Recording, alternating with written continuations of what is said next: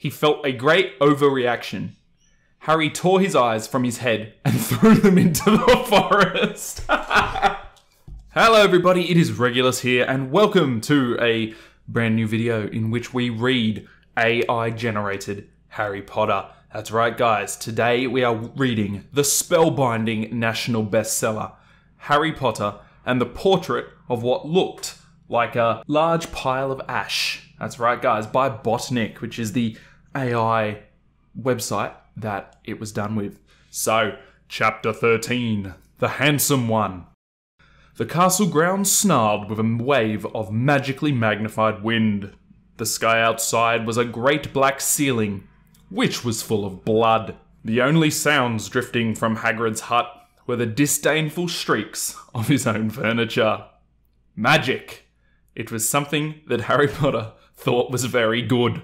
Leathery sheets of rain lashed at Harry's ghost as he walked across the grounds towards the castle.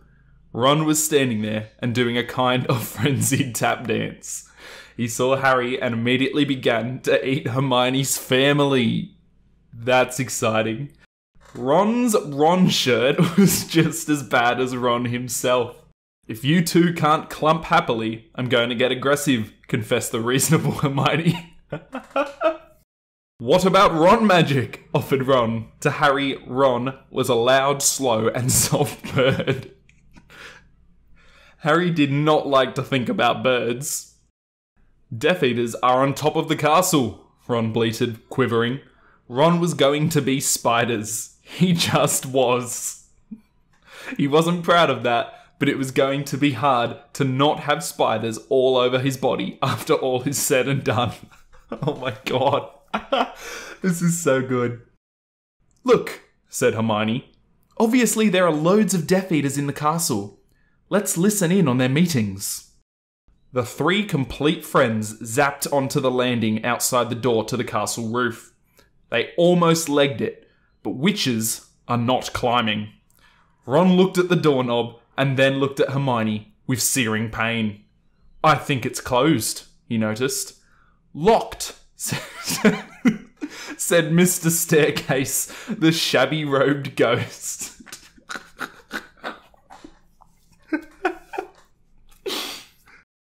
They looked at the door, screaming about how closed it was and asking it to be replaced with a small orb. The password was Beef Woman, Hermione cried. Oh. Harry, Ron, and Hermione quietly stood behind a circle of Death Eaters who looked bad. I think it's okay if you like me, said one Death Eater. Thank you very much, replied the other. The first Death Eater confidently leaned forward to plant a kiss on his cheek. Oh, I'm not going to make it through this whole thing.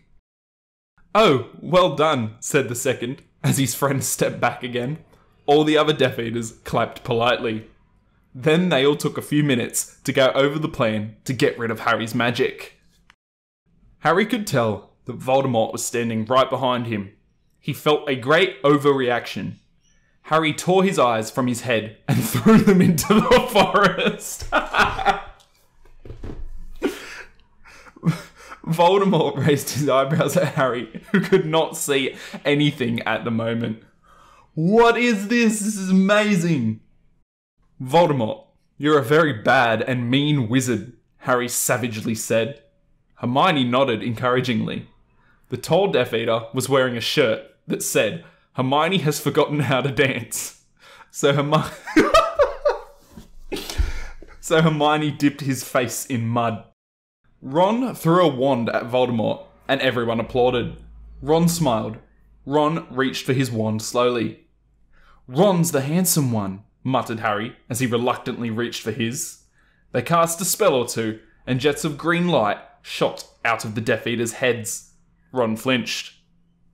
Not so handsome now, thought Harry, as he dipped Hermione in hot sauce.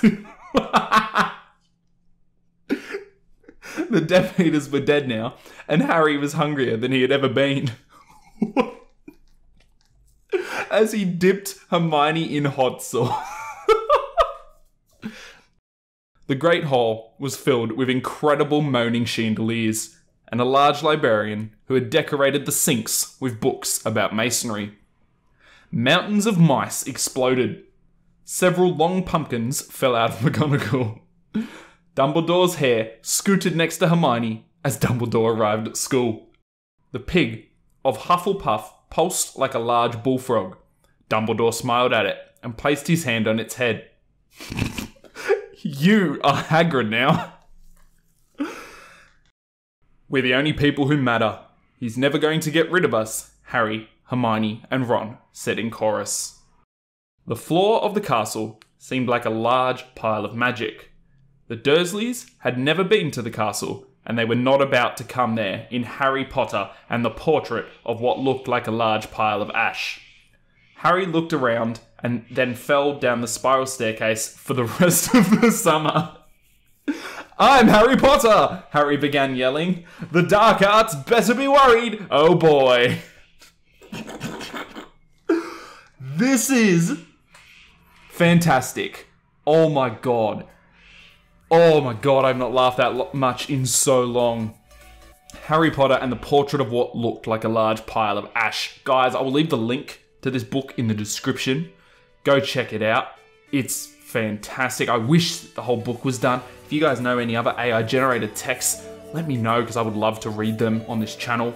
That was so much fun. Oh my god. Anyway, guys, if you enjoyed this AI generated Harry Potter reading, leave a like, let me know, and peace out everybody. I hope you enjoyed.